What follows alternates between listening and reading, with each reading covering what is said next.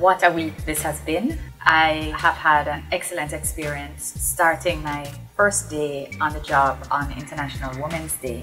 After doing my first briefing with the Permanent Secretary, I met every staff member present. My first impressions of staff, very competent and highly pleasant. I had a really warm welcome.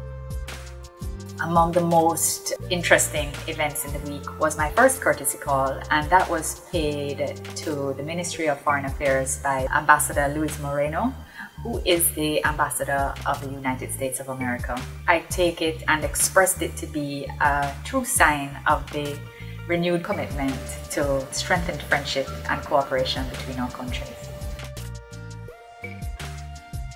Thank you so much for your positive energy.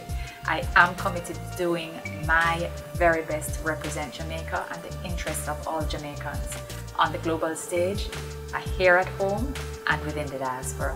Thanks again.